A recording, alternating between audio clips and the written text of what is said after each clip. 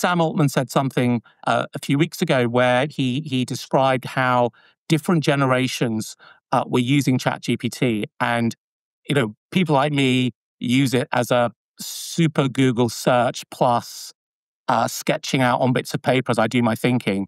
And he described that the younger cohort, which I guess was people in their sort of early 20s, use it as a perma companion for not to figure out Turkish economic history in the 13th century, but to figure out the status of their relationships or make sense of their feelings. That to me feels like a more profound change than speeding up a particular bit of a company's processes. I think it will change religion. Some people will start to regard the AIs as oracles, in some cases even gods.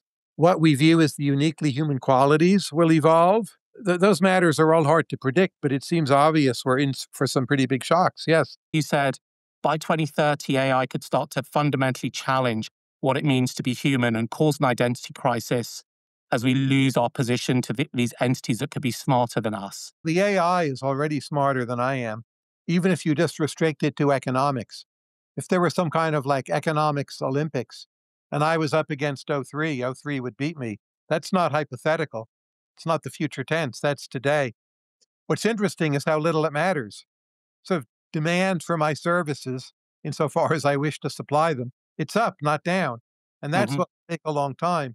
Did you have a particular oh shit moment when you were using these large language models for the first time in the last few years? Was there a moment where you saw something that you hadn't expected? First GPT-4, that was my first moment. It's like, whoa. Now, much earlier, I had moments, in my history with chess, which is extensive. I saw the advancement of AI in chess, and I had many moments much earlier, even before Deep Blue. But thinking about large language models, GPT-4, O1 Pro, and now O3 have been my biggest moments. And two of those are quite recent. GPT-4 now is a little, 2+ years ago. But the other two are, months ago. And what was it that you saw in them that made them that moments of revelation? Real depth. So I use O3 a lot to ask it about classical music I'm listening to. And I'll say, well, I'm going to listen to Sibelius's First Symphony. What should I listen for in the symphony? It's remarkably deep. You could almost say empathetic, thorough. It just understands the stuff better, I think, than any human source you would find. There are some hallucinations. They're not actually a problem with that kind of query. Well beyond what you would expect. And then if you count breadth, they can answer almost anything. You could ask it about Turkish economic history in the 13th century, and you get something better than what you'd get from all but a handful of humans. So I think right now, asking O3 is not quite as good as asking the world's leading expert on a topic, but it's better than asking like a tenured professor who might work in that area who's at a top 10 or 20 school. And that's really impressive. So it's kicking our butts. Have you noticed that the types of people like you, perhaps, who lean into this and greet it with a degree of curiosity and joy compared to those who might see it and say, this is the end of days? Well, it's easy at my age. I have no plans to retire. But if I had to retire, I could just do so. So I don't feel I face any risk. I can experiment with it, try new things without a truly significant downside. But if I were, say, 20 years old, 25 years old, I would be highly uncertain about my future career plans. I wouldn't be sure what to do. I would do what you probably advise people to do, which is to get to know the AIs and stay flexible and then just see. But that's a somewhat uncomfortable position to be in, even if someone tells you, well, the world will have a lot more wealth and you'll live to be 97, so don't worry. It's still an uncomfortable position to be in.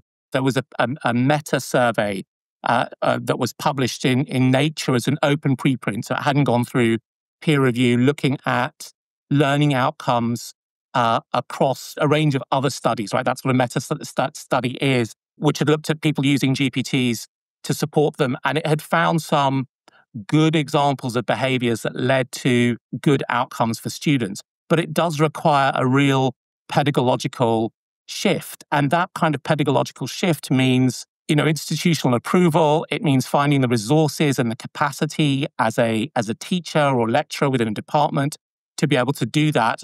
And all of that is, I suspect, under strain, not just in the US as it is in the UK, but in other parts of the world. Exactly. And it means admitting that homework is obsolete, that the easy ways of grading people, like computer graded exams, they're obsolete. Faculty teachers need to be more like mentors. That can be rewarding, but it's very time intensive.